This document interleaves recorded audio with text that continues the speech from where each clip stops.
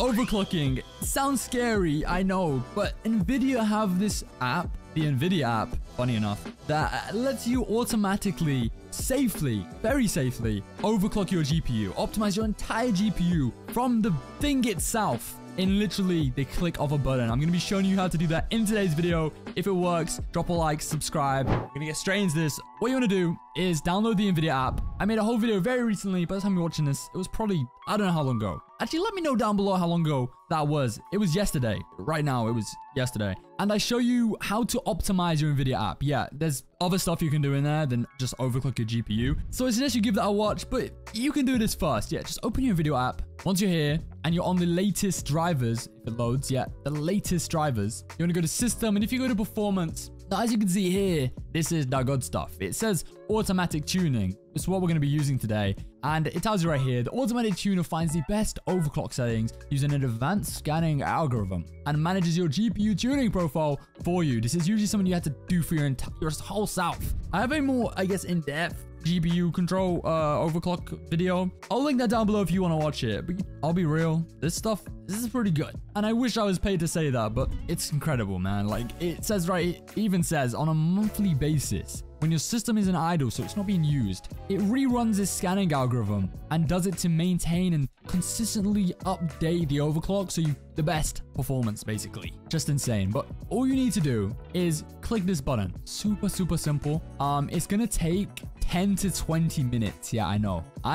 It's a long time. Thankfully, I've got some other videos. Again, I already mentioned down below that you can watch in that meantime, or you can scroll TikTok, who cares? But during this time, you want to keep your system idle. Just don't touch it. But yeah, toggle it. It's going to say scanning. Again, it's telling you, like, don't really touch your system. I mean, it's saying don't do GPU intensive tasks. So, like, yeah, obviously don't load up Fortnite. Don't play YouTube videos or videos on your computer. Don't record a video like I'm doing right now. You know, maybe changing a few little settings in your file explorer or I don't know, in your Windows right here. Yeah, I imagine it probably won't affect the results as much. For the most part, leave the computer alone. It's going to be different for everyone. Some of you may be a lot faster. But yeah, just give it time and I'll get back to you when it's done. All right, listen up, guys. You know how much I've spent on my Roblox account? And I know how much you hate dealing with overpriced game currency and sketchy exchanges. We've all had our fair share of horror stories, but I finally found the site I can trust. It's called Eldorado. Eldorado has completely changed the game for me. Every transaction on here is secure, so there's zero stress about being scammed. Plus, they have something called Eldorado Trade Shield Protection, which means they've got your back every step of the way. I know we all want the best currency rates, and with Eldorado, I get my game currency fast, like in just a few minutes fast. They seriously have some of the lowest prices I've seen, and I'm saving a ton compared to other places. And when it comes to in-game cosmetics, same deal. They've got everything you need to deck out your locker. And I'm not the only one talking about this. Check out these Trustpilot reviews. Thousands of gamers just like me are giving Eldorado top marks. It's legit. Their support team online 24/7. If you ever need help, it could be 3 a.m. They're ready to answer any questions, and they've got a money back guarantee, so it's pretty much risk-free. Either you get your order or you get your money back. Simple as that. So if you're tired of overpriced game currency and want a trustworthy place to safely exchange in-game cosmetics, check out eldorado.gg with a link in the description, and you can use code FETCH at checkout for an exclusive discount only for you guys. Wow,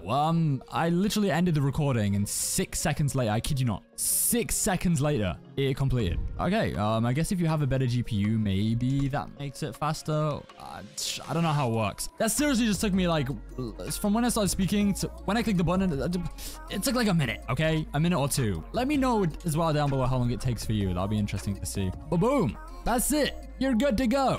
It's going to change all your performance limits. It's going to set them for you. There's no need to press apply, anything. Just keep this turned on. And I'm telling you, like, it really is that simple. You can now go in game, test this. You're going to have better performance. And I think the only thing I would manually change would be the fan speed target. Now, again, it's done automatically. It set me to 50. If we change it to, or make sure it's on manual instead of automatic, I would always set this, just to be sure, to something between the range of 70 and 90. Now, you're going to hear your fans in your PC speed up. It's going to be a lot louder.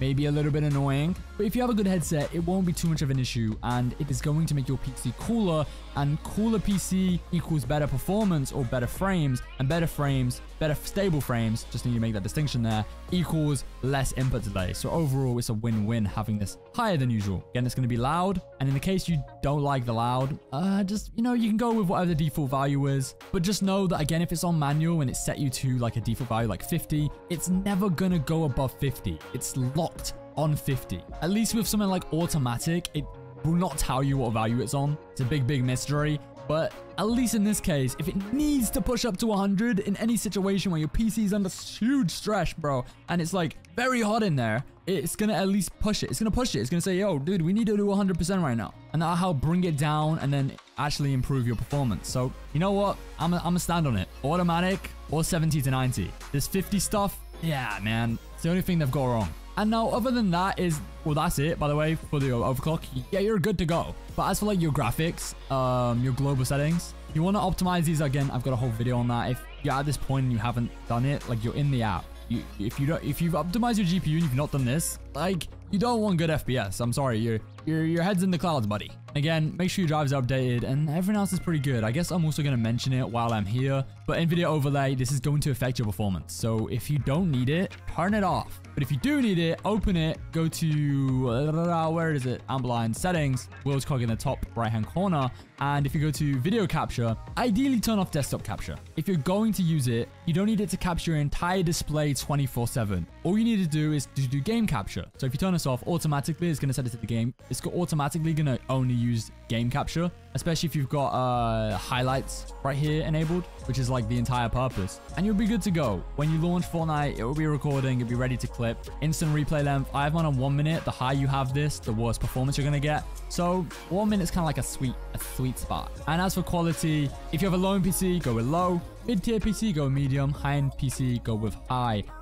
Resolution in-game and frame rate don't go anywhere above 60 FPS. This is completely overkill. So yeah, go 60. Ideally, don't go 30. It's really bad. For the most of you as well, 60 to 90 bitrate. If you're on an Ethernet cable and have decent internet, will be good. If you have a really bad internet connection and you don't use Ethernet, have a look at 30. See how good that is.